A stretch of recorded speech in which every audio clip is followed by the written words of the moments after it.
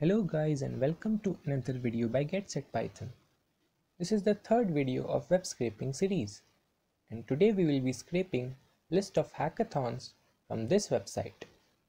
If you are web scraping for the first time, see the introduction video mentioned below to install dependencies required. So without any delay, let's get started. First of all, import beautifulsoup and request library. Then send an HTTP request using request.get function and in the arguments pass this URL. So copy this URL and paste it here. These steps are common in all the web scraping scripts. Now create a soup object using beautifulsoup and in the arguments pass response.text and lxml, which is the parser library. Now we have to extract all the hackathon details from this website. So inspect here.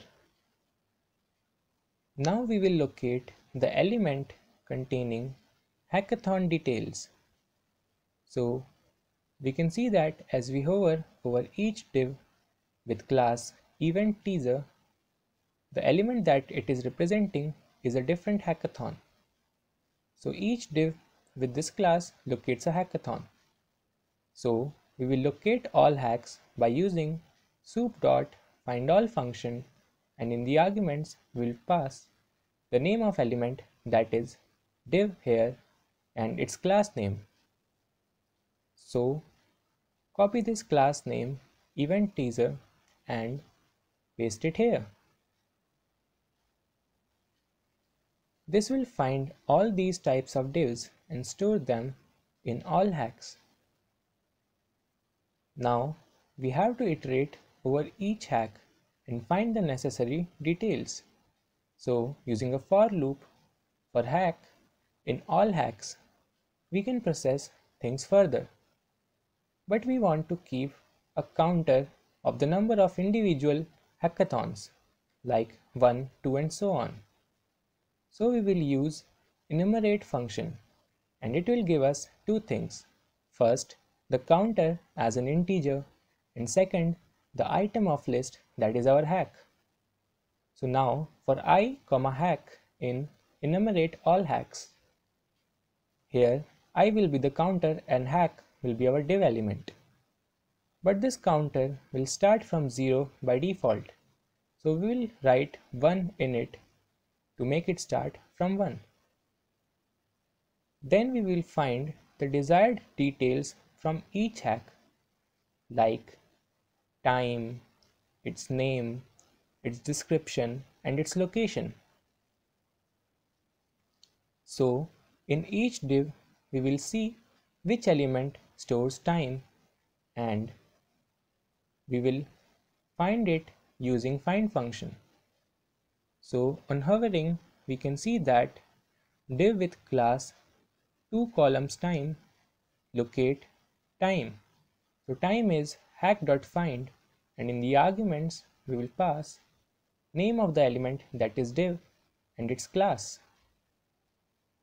Then we will hover to find the name of hackathon. So moving inside and on hovering we can see that name is present inside an element called h4 and description inside h5. So name is hack.find and we will pass element name, that is h4. It doesn't contain any class, but no issues as it is the only h4 present in this div. And description is hack.find and pass h5.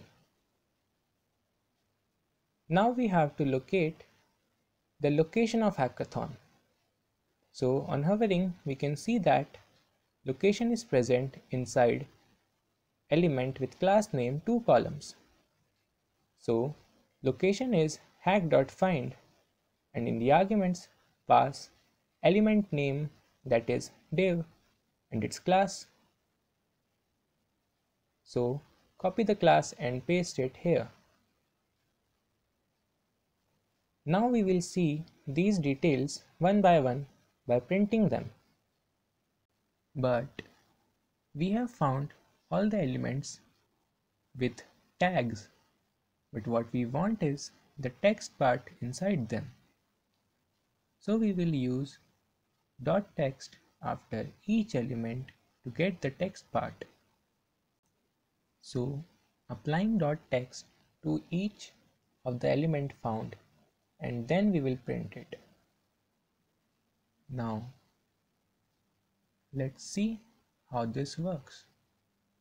So we are printing time, name, description, location one by one. So running this script, well, my internet seems a bit slow. And here we have got our result. But you can see that we have got some unwanted new lines and spaces that we didn't printed but were present in the elements itself.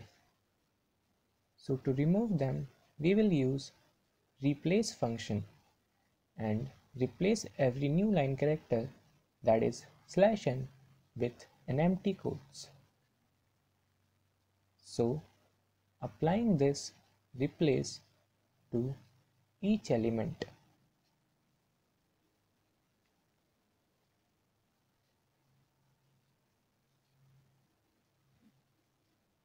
Let's see the results again by running the script. Well, the new lines are removed, but we still have some unwanted white spaces. And to remove them, we will use strip function, and it will remove all the white spaces. So applying it to all the elements and running the script again.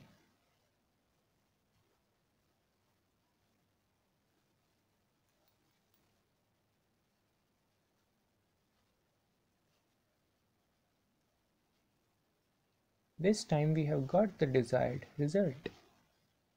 Our script is done here, but let me tell you an additional thing that makes this script a bit more professional. Instead of using these separate print lines, we can merge them in one and use .format function. Let's see how it works.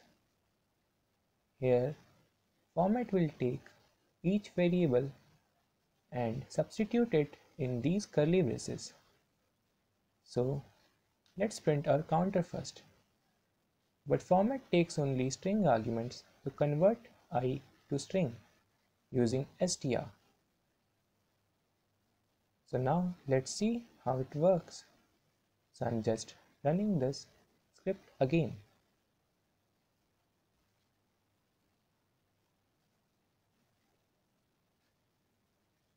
Well, you can see that we have got our I and a dot after that, as we wrote there. Now printing name in similar fashion by passing name in format and adding another pair of curly braces.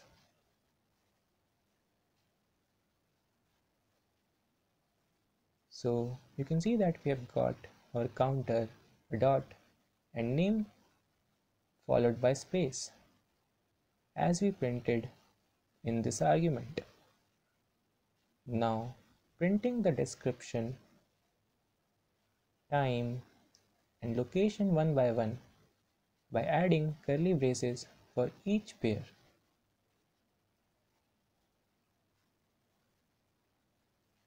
And now we will run the script again.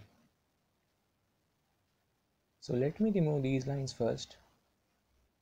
And now running the script again, and we can see that we have got the result, but it's not properly formatted. So we will add new lines. So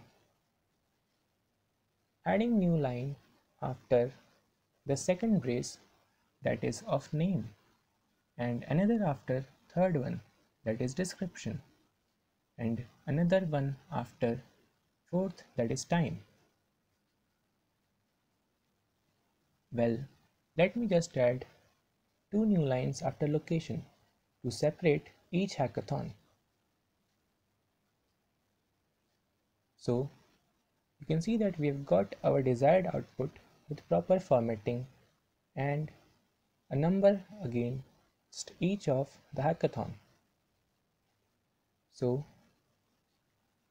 this is the whole script to scrape hackathon details, and you can see that we have got all the 20 hackathons with name, description, time, location, etc. Let's see the whole code again. So let me summarize the steps again for you. First, import beautifulsoup and request library. Then send an HTTP request to this URL using request function and create a soup object from that response. Now inspect the web page and locate the element you want using find or find all function when finding one element or multiple elements of the same type respectively. Then iterate over each element in case of find all and find the desired elements present inside it. Use .text function to retrieve text part of element. Use replace function by replacing /n with empty quotes, and use strip function to remove unwanted spaces. You will be using replace function more often than not because many websites contain /n for proper formatting.